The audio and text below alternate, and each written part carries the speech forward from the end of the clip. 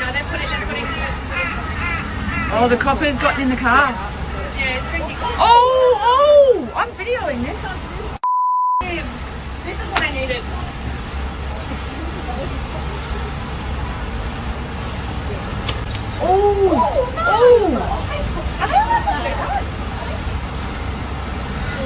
That is wrong.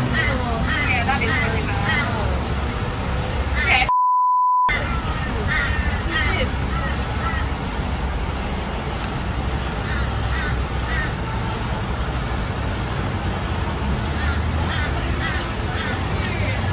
He needs to stop. What is he doing? Oi! Oi!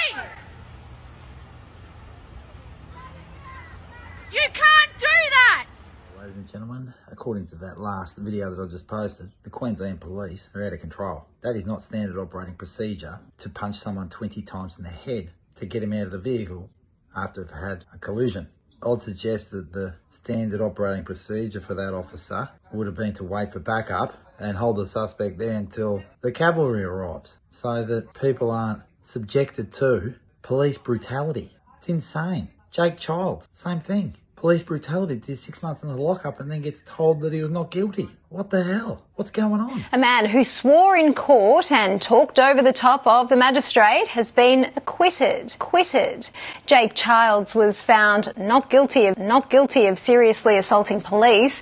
The magistrate instead saying he was set upon by officers.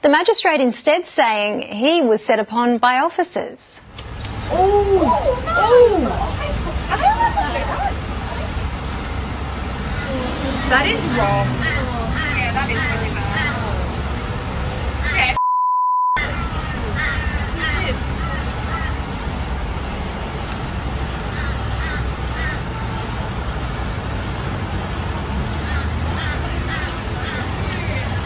He needs to stop. What is he doing? Oi! Oi! In my 21 years in the police, I've never been physically assaulted like that. There was no defence lawyer to be seen in court. Childs instead representing himself,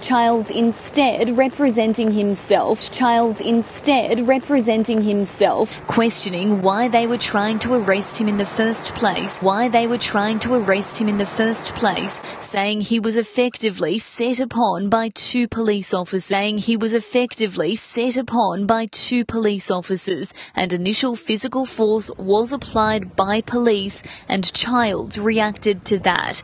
Now, after months behind bars, tonight he walks free.